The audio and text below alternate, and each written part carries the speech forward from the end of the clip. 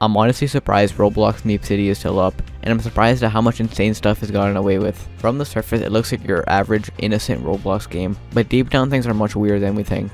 A few days ago, I uploaded a video of Kreek discovering some of these things, and it's just insane. A lot of it I literally can't show. This is all happening through the MeepCity party feature. A lot of these just have insane inappropriate stuff. I literally joined the first party I saw. It was at the top and had an insane amount of likes and players, and in 30 seconds I already see people doing inappropriate stuff, online dating and more. This is insane, because any Roblox player is being exposed to this. Any little kids playing MeepCity can easily be exposed to stuff like this, when they were just trying to join a party.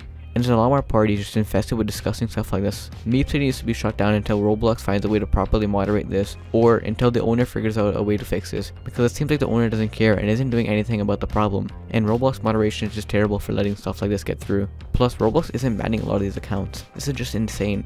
The more you delve deeper into the situation, the worse MeepCity parties gets. That's all though. Let me know what you guys think. I'll see you in the next one.